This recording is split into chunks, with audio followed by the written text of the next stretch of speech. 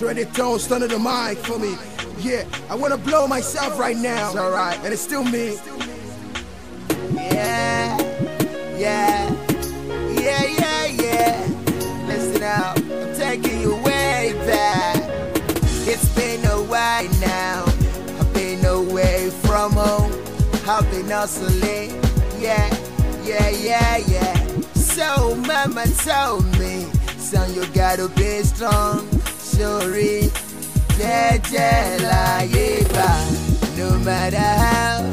no matter how hard they strike me,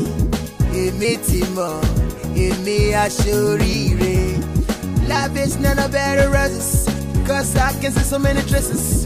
Madele, sorry, lela bossy mi oko. Erogi mama mi yo, matete wale, matete dele, matete wale. Erogi mama mi yo, matete wale, matete dele, matete wale. So many times in life, yeah, you find yourself doing what you're not to do. But what can a man do in situations like this? You say you keep on guessing it out. Yeah, I know you understand me. I think I can get it from the things you told me. Yeah, I told you like, yeah, that's what mama told me. Cause right now, yeah, I'm going back home. Erogi mama mi yo, matete wale, matete dele, matete wale. Erogi mama mi yo, matete wale, matete dele, matete wale. Yeah, Ibafu, Chief, Dr. Orlando Owoh, may so rest in perfect peace. Yeah, it's still trending songs, we going nowhere. You know, he said I just saw my new vehicle.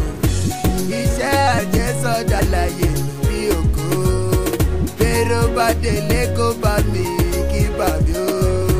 Erogi mama mi yo, matete wale, matete dele, matete wale.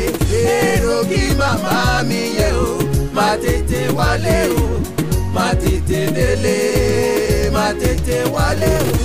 Bayo ní London, alátìlẹ́yìn ẹgbẹ́ wa ni. Kesi l'Amẹ́ríkà ńkọ́, alátìlẹ́yìn ẹgbẹ́ wa ni. Trendy tó, alátìlẹ́yìn ẹgbẹ́ wa ni. Romi mom, alátìlẹ́yìn ẹgbẹ́ wa ni. Mewo Cliff ńkọ́, alátìlẹ́yìn ẹgbẹ́ wa ni. Mr. Will, alátìlẹ́yìn ẹgbẹ́ wa ni. Don't just okay ńkọ́, alátìlẹ́yìn ẹgbẹ́ wa ni. Ẹ bá mi kí Nigeria space, alátìlẹ́yìn ẹgbẹ́ wa ni. Timi Naija, everybody. Ẹ bá mi kí gbogbo wọn pátápátá wéré kò mí o. Torí bójú bá ti dálàyé bàbá, ojú ti gbogbo wọn pátápátá o. Ojú olè ti wà láyò.